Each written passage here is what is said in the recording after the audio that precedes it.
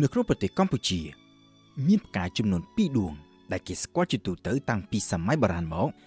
ដោយសារតែវាគឺជាផ្កាយដែលគេមើលទៅឃើញមានពន្លឺភ្លឺចាំងចែងខ្លាំងហើយទាក់ទាញអារម្មណ៍ជាងផ្កាយណានាផ្សេងទៀតទាំងអស់ផ្កាយទាំងពីរដួងនេះមួយតែងតែរះនៅពេលព្រឹកព្រលឹមមុននឹងត្រូវលុបបាត់ទៅដោយពន្លឺព្រះអាទិត្យហើយដែលយើងហៅថាផ្កាយព្រឹកនិងមួយទៀតតែងតែបង្ហាញខ្លួននៅពេលល្ងាចហើយបានតែប៉ុន្មានម៉ោងក៏លិចបាត់ទៅវិញហើយដែលយើងឲ្យឈ្មោះថាផ្កាយចៅតែក៏ពិតទៅផ្កាយព្រឹកនិងផ្កាយចៅនេះមិនមែនជាផ្កាយពីរផ្សេងគ្នាដូចដែលមនុស្សភាគច្រើនធ្លាប់គិតនោះទេក៏ប៉ុន្តែគឺជាផ្កាយតែមួយគ្រាន់តែបង្ហាញខ្លួននៅពេលផ្សេងគ្នាតែប៉ុណ្ណោះហើយផ្កាយនេះគឺគ្មានអ្វីក្រៅពីភពសុក្រដែលជាភពមានកន្លងតារាវិថីស្ថិតនៅលំដាប់ទី2រាប់ពីព្រះអាទិត្យពូលគឺស្ថិតនៅបន្ទាប់ពីភពពុទ្ធហើយនៅមុនភពផែនដីរបស់យើងដោយសារតែមានកន្លងតារាវិថីស្ថិតនៅប៉ែកខាងក្នុងធៀបនឹងភពផែនដីបែបនេះហើយបានជាគេសង្កេតពីភពផែនដីទៅគេឃើញថាភពសុក្រតែងតែមានទីតាំងស្ថិតនៅក្បែរព្រះអាទិត្យដោយពេលខ្លះរះនៅពេលព្រឹកព្រលឹមមុនព្រះអាទិត្យបន្តិចពេលខ្លះលិចទៅតាមក្រោយព្រះអាទិត្យនៅពេលល្ងាចចំណែកឯពេលខ្លះទៀតត្រូវបាត់មុខពីផ្ទៃមេឃទាំងស្រុងដោយត្រូវរះនៅពេលថ្ងៃហើយត្រូវលុបដោយពន្លឺរបស់ព្រះអាទិត្យ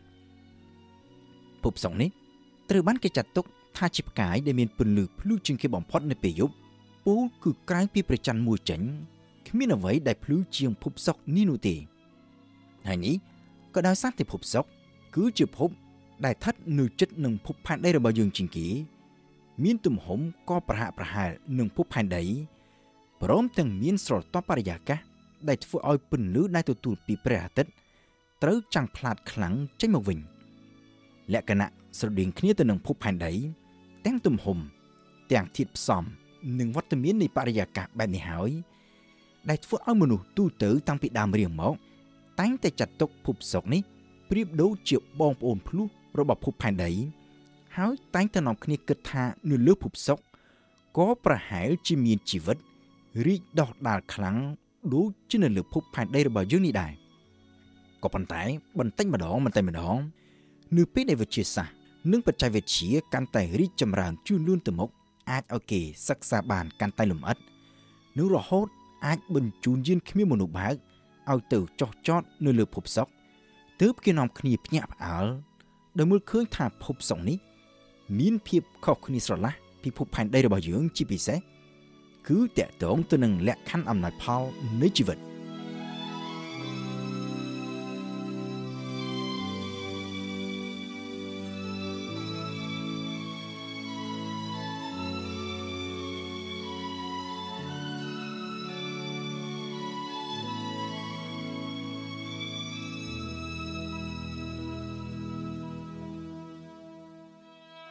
ប្រទេសដែលបានបញ្ជូនយានគ្មានមនុស្សបើកឲ្យទៅចុះចតដោយជោគជ័យលើភពសុក្រមុនគេបង្អស់នៅក្នុងប្រវត្តិសាស្ត្រ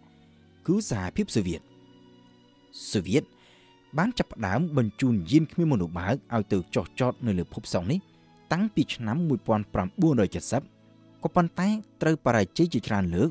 ដោយយានខ្លះត្រូវបាត់ការតាក់ទងតាំងពីពេលមិនទាន់ចុះទៅដល់ដីហើយខ្លះទៀតបាត់ការតាក់ទងភ្លាមក្រោយពីចុះដល់ផ្ទៃដីភពសុក្រ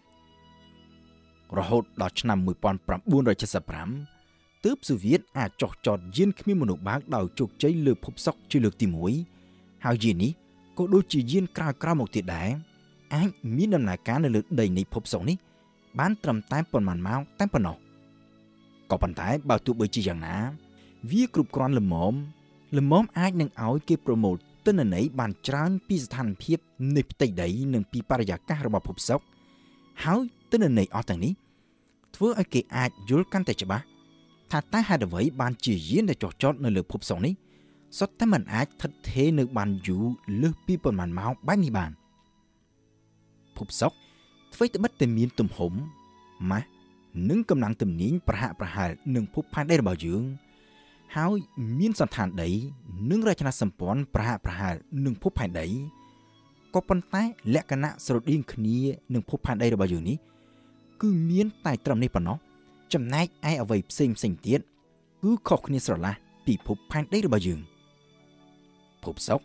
បើទោះបីមិនមែនជាភពដែលស្ថិតនៅជិតនឹងព្រះអាទិត្យជាងគេក៏ប៉ុន្តែគឺជាភពដែលក្តៅជាងគេបង្អស់នៅក្នុងប្រព័ន្ធព្រះអាទិត្យរបស់យើង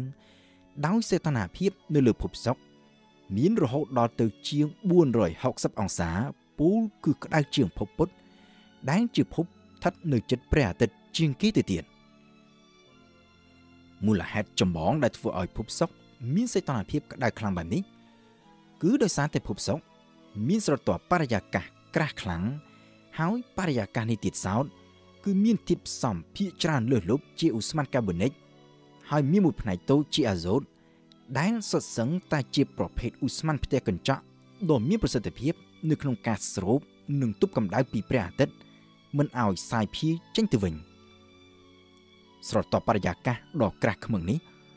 ក៏ធ្វើឲ្យសម្ពាធនៅលើភពសុក្រត្រូវកើនឡើងដល់កម្រិតកំពូលផងដែរដោយគ្រាន់តែនៅលើផ្ទៃដីនៃភពសុក្រសម្ពាធមានខ្លាំងរហូតទៅដល់ប្រហាក់ប្រហែលនឹងសម្ពាធនៅឯបាតសមុទ្រជម្រៅដល់ទៅជិត 1000 ម៉ែត្រនៅលើភពផែនដីរបស់យើងឯណោះសម្ពាធនិងសីតុណ្ហភាពដ៏ក្តៅបែបនេះហើយដែលធ្វើឲ្យគេសន្និដ្ឋានថានៅលើភពសុក្រយ៉ាងហោចណាស់នៅលើផ្ទៃដីគឺមិនមែនជាទីកន្លែងដែលមានអំណោយផលសម្រាប់ការរីកដុះដាលនៃជីវិតដូចជាអ្វីដែលគេធ្លាប់គិតកាលពីមុនមកនោះទេក្រៅពីនេះភពសុក្រនៅមានលក្ខណៈដ៏ចម្លែកមួយទៀតដែលខុសពីភពផ្សេងទៀតនៅក្នុងប្រព័ន្ធព្រះអាទិត្យរបស់យើងគឺភពសុក្រនេះមានចលនាវិលជុំវិញខ្លួនឯងយ៉ាងយឺតបំផុតដោយវិលមួយជុំខ្លួនឯងត្រូវចំណាយពេលយូរជាងវិលជុំវិញព្រះអាទិត្យទៅទៀតគេអាចនិយាយបានម្យ៉ាងទៀតដោយងាយស្ដាប់ថានៅលើភពសុក្រមួយថ្ងៃមានរយៈពេលយូរជាង1ឆ្នាំដោយមួយឆ្នាំនៅលើភពសុក្រមានរយៈពេលស្មើនឹង225ថ្ងៃនៅលើភពផែនដីរបស់យើងចំណែកឯមួយថ្ងៃវិញមានរយៈពេលរហូតដល់ទៅ243ថ្ងៃឯណោះចំណុចដ៏ចម្លែកមួយទៀត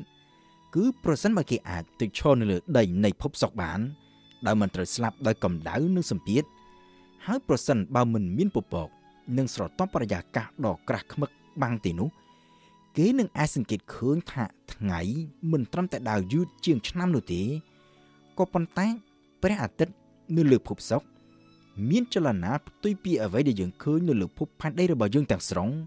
ពូលគឺព្រះអាទិត្យរះនៅទិសខាងលិចហើយលិចទៅវិញនឹងឯទិសខាងកើតនេះក៏ដោយសារតែភពសុក្ររួមជាមួយនឹងភពយូរ៉ានុសគឺជាភពតែពីរគត់នៅក្នុងប្រព័ន្ធព្រះអាទិត្យរបស់យើងដែលមានចលនាវិលជុំវិញខ្លួនឯងក្នុងទិសដៅបញ្ច្រាស់ពីភពផ្សេងទៀតនៅក្នុងពេលបច្ចុប្បន្ននេះនៅលើភពសុក្រអ្វីត្បិតតែគេសន្មតជារួមថាវាមិនមែនជាទីតាំងដែលមានលក្ខខណ្ឌអំណោយផលសម្រាប់ការរីកដុះដាលនៃជីវិតក៏ប៉ុន្តែអ្នកវិទ្យាសាស្ត្រនៅតែបន្តចាប់អារម្មណ៍សិក្សាលម្អិតទៅលើភពនេះដដែលជាពិសេសគឺគេចង់ដឹងលម្អិតអំពីបរិយាកាសដែលពោពេញទៅដោយឧស្ម័នផ្ទះកញ្ចក់នៅលើភពសុក្រដើម្បីយកធ្វើជាមូលដ្ឋាននៅក្នុងការសិក្សាទៅលើដំណើរវិវត្តនៃអាកាសធាតុនៅលើភពផែនដីរបស់យើងតាមរយៈទិន្នន័យដែលគេប្រមូលបានកាលពីពេលកន្លងមកអ្នកវិទ្យាសាស្ត្រជាទូទៅនាំគ្នាសង្ស័យថាមុននឹងត្រូវប្រែក្លាយទៅជាទីគ្មានអំណោយផលដូចជាសពថ្ងៃនេះកាលពីដើមដំបូងឡើយភពសុក្រប្រហែលជាមានទឹកនិងបរិយាកាសស្រដៀងគ្នាច្រើនទៅនឹងភពផែនដីរបស់យើងហើយដូច្នេះហើយបានជាគេចង់ស្វែងយល់ថាតើមានមូលហេតុអ្វីទៅដែលធ្វើឲ្យភពសុក្រត្រូវប្រែប្រួលបែបនេះហើយតើភពផែនដីរបស់យើងទៅថ្ងៃអនាគតអាចនឹងមានជោគវាសនាដូចគ្នានេះដែរឬក៏យ៉ាងណា